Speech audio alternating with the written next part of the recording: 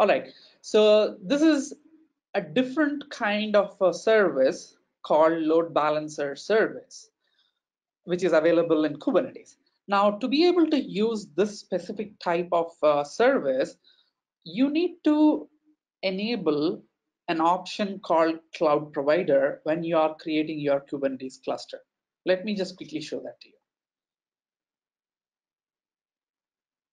When you're creating a cluster, let's say I chose EC2, you can see there is an option called cloud provider.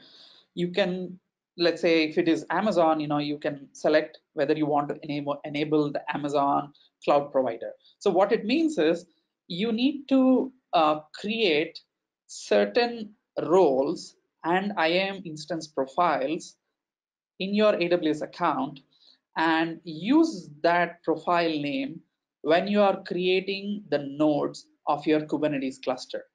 So to find more information, you can go to docs.rancher.com and you can go to rancher2.x, and here I think there is a cloud provider somewhere here. Let me search. Cool, there's a cloud provider, and here I believe, yes. So here is the IAM policy. So you first create a policy, you attach to a role and use that role name when you are creating the nodes of your cluster. So for creating the node templates, you go here and let's say you add a node template, and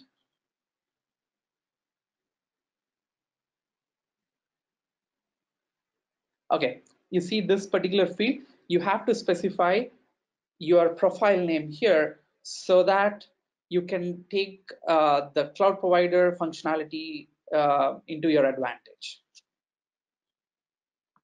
Cool. All right. So what happens, when you enable this cloud provider, right? So let's say you create this kind of a service. By the way, so this is an external load balancer. What it means is it helps you expose your application outside of your cluster. When you create a service of type load balancer, it creates a load balancer in AWS or whatever cloud provider you are using. Along with that, all the underlying components which are needed are created. For example, if a node port is needed, a cluster IP is needed, they're all created for you automatically. And the how things work for each cloud provider, it really depends on the actual implementation. So you can check out the documentation here at this particular link to find out what options are available, how you can customize this particular load balancer and stuff like that. One important point to note here is when, for example, in AWS, if you create a service, it's going to create a new load balance for you. So if you have 10 different services, you are going to end up with 10 different load balancers. So you got to be really careful when you're using this service. Otherwise, your costs are going to go up. This is not like Ingress, where you'll see, you just have one load balancer and then you can create multiple Ingress objects. Here, every service object creates a new load balancer. And also, by the way, this load balancer service is also layer 4. And I think the newer versions of the load balancer controller, they are able to leverage layer 7. So you can check out the documentation for more information. They use annotations to customize your load balancer. You can pass SSL certificates and things like that. All right, so what happens behind the scenes, you have a deployment, let's call it Charlie here, and then you create a service. And here you can see line number 8, you are specifying the type of the service as a load balancer. The same old things. You can have you can see the port mappings, you can see the label selectors, and you can see the internal clients that can access your service using the service name colon the port, and your external clients can access your app using either the IP address of your load balancer or the CNAME or an alias for the load balancer. All right, so for the demo of this particular type of load balancer, we are going to use the same Kubernetes cluster. We are going to launch a app, and then we are going to see it in action. And just like the other scenarios, you can try out yourself, how the upgrades are done, how scaling up, scaling down is going to work, and things like that. All right, before I jump onto the demo, are there any questions? This is from Kishore. Is there any way to have a load balancer without a cloud provider? Yeah. I mean, there are other options available. Like the first thing is, like, if you disable, if you just disable the cloud provider option, obviously then there's no load balancer created for you, and you can have load balancers in front of your cluster. There are other options, other ways you can set up load balancers. I'll cover that towards the next topic. Okay, cool. There's many questions on various topics, but why don't you go through the demo and then we can. Sure. Let's just go through the demo. Yeah. All right. So let me jump back to workloads here and switch to workloads. All right. So we are demoing type load balancer. So let's click deploy, and this is Charlie. I'm using the same image, and I'm using a single pod.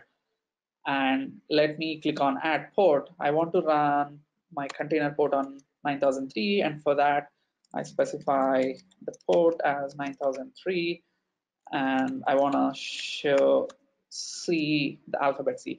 And here you can see in the drop down menu here, I can specify a layer 4 load balancer.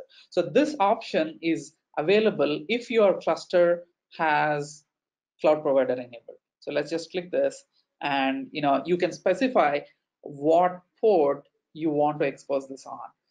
And like I mentioned earlier, this particular layer 4 load balancer type is useful if you are trying to use a non-web app. What it means is, like, let's say you have MongoDB or MySQL or some chat application, you can use this kind of a load balancer. There is no limitation like Ingress. So let's say I want to use what was the port I was planning to use? Let me check. 93. All right, so I want to use port 93. That's it, and then I launch it. Cool. So here, while this is going through, oh, cool, it went through. Let's switch to service discovery. Under the hoods, the load balancer service has been created. And if you want to get more details, before we do that, let's just click on this.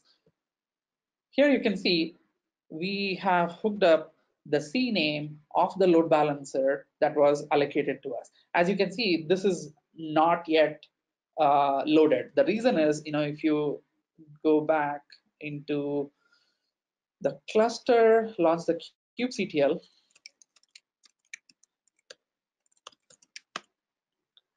we just have the load balancer created just a few seconds back, and usually it takes like a minute or two for the DNS entry to propagate. As you can see, the error message, it says it failed on DNS, non-existent domain. So let's try it one more time. It's still not there. You can check this from the command line as well quickly. Now let me copy this.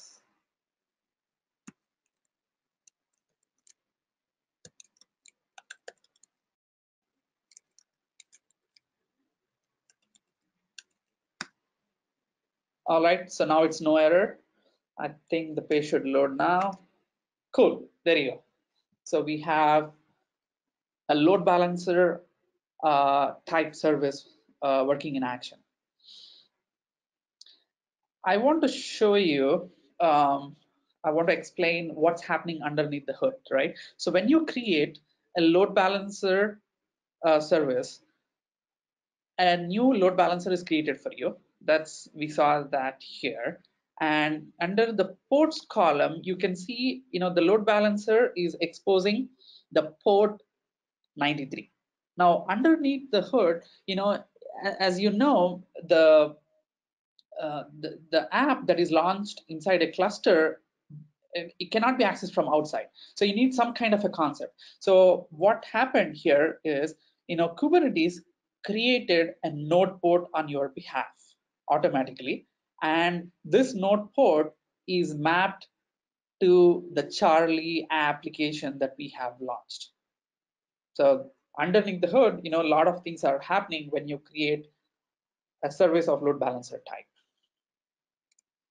Okay, cool. So that's all I have here. Let's jump back to the next topic.